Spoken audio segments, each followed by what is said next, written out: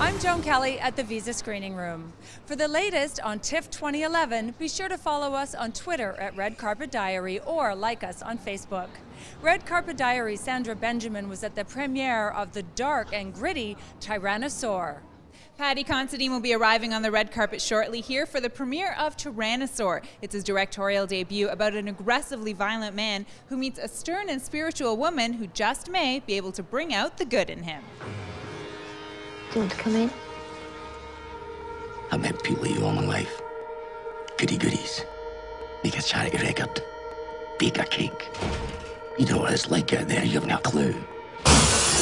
All I wanted to make was a love story, you know, despite the circumstances. I wanted to make a film about two kind of soulmates, really, who come from the kind of different backgrounds, but somehow find each other and, you know, understand each other's pain. So, yeah, I'm glad. I just wanted it to be a love story, yeah.